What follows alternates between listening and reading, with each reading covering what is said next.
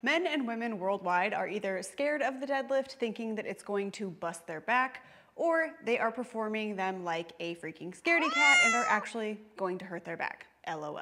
Today we break down the deadlift setup, proper form, and some common questions. So let's deadlift. But before we do that, the lighting in here is lovely naturally, but it is changing so much because of the sun, and we are trying very hard to control it. So please just excuse the dramatic changes that may be happening from scene to scene. I am Annie Miller, and I help you learn as you train and enjoy your lifts again without having to figure it out for yourself. After today's video, you should no longer be left to fend for yourself when deadlifting. I am here to help. The deadlift is a classic compound movement and is categorized as a pull exercise, but it's really more of a hybrid of push-pull. We have the quads pressing the floor away to extend the knees, and the hamstrings and glutes extending the hips, pulling them into the bar.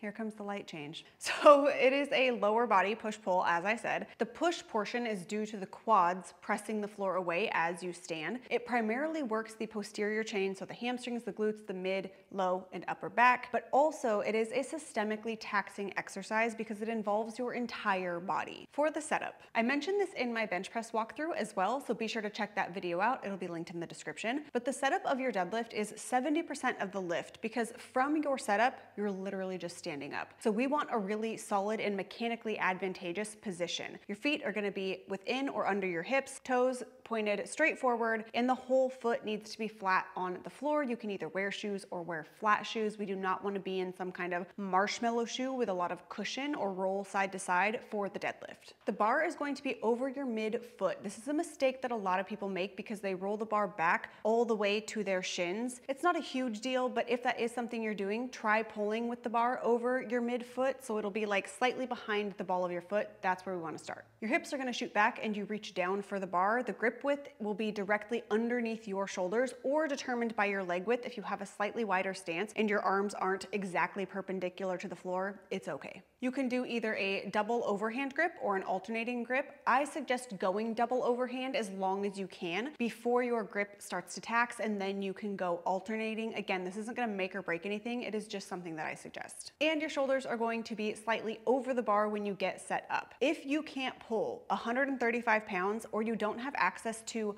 bumper plates, which are the same size no matter what weight they are, then you can pull from an elevated plate or some kind of elevated surface that is safe to pull from, because standard metal plates, if you're using 25 pounds or 35 pounds, they are a smaller diameter than a standard bumper plate. And we want to make sure you're pulling from the same height no matter what weight you're doing. So if you elevate those, be sure that you are getting to that mid shin position. So you've got your stance and your grip. Now we find the tension, as I say, before standing up. You can think of this as your activation. It's the pre-pull setup. You want tight lats to lock in your upper back, or you can say break the bar. Some people like to think about getting their elbow pit to turn forward. All of those things are just to engage your lats and your upper back because we don't want that to move once you stand up. Find the tension in your hamstrings, and your eyes are going to be 5 to 8 feet in front of you. We just don't want you looking directly at the ground or looking up at the ceiling. So try to keep a neutral neck position wherever your eyes fall. That's okay. I'm not losing sleep over where your eyes are, but keep them in one spot, and let's please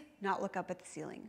Thank you. Note, your shins may be vertical or slightly positive. Either is fine. Due to differences in limb length and torso ratios, your deadlift will look different than someone else's. The deadlift is your setup. You quite literally just stand up like a pulley system once everything is locked in your setup position. I consider the deadlift to have two pulls. So the first pull is to the knee. The hips and the shoulders raise at the same time. Unless you're a fitness influencer, then the hips always raise first. Let's go ahead and keep the bend and snap reserved for the fits pose. That's it until your knees. The second pull is past the knees. So you're actively pulling the bar into your hips and hips into extension, not hyperextension. So go ahead and think tall spine at the top of your deadlift. As you lower down, it's literally just the reverse of coming up. So the hips sit back first, and then you can go ahead and bend the knees as the bar passes the knees. We do not want to get in this position where we're letting the hips drop forward because you're bending the knees too early. So as you lower, initiate by sitting the hips back. For your bar path, It should be vertical, straight up, straight down, no swinging out in the front, no losing any tension, no rolling back and forth. This is where videoing yourself and your lifts can be so helpful. It can feel like our bodies are doing one thing, and then we watch it back and we are false. The body is doing another thing. If you need help with this, go ahead and check out my big lift audit. She's cheap and real helpful. That covers the main technique for the conventional deadlift. Now for some common questions. How the fuck do you breathe? This is a very common question. You have options as to where you breathe and rebreathe or breathe and brace in the deadlift. The goal of breathing in any large compound movement is to create intra-abdominal pressure. This largely protects the spine, but it also creates rigidity that helps transfer force from the ground through your lower body and up through the upper body. Do you need to breathe and brace at full intensity every lift? No. You do not. I think the intensity of bracing should match the intensity of the lift. For lower loads, you should be able to actually breathe through the movement, for instance, inhaling on the way down through the lift and exhaling on the way up or where you exert effort. So let's assume that you do need to breathe and brace. At the top, in a neutral standing position, you're going to take a breath in, down, back, and into the sides like a balloon, then briefly breathe out and draw the pelvic floor up and compress through your obliques and abs. Contracting the core muscles locks in that air, creating the pressure that we're after. Once you do this, you'll bend down, get set, take a quick rebreath, and then lift. You can do the same thing at the top and the bottom of the lift. You don't necessarily have to rebreath at the top if you don't want to. You can just take a rebreath at the bottom. So reset reps versus touch and go. A reset rep looks something like this.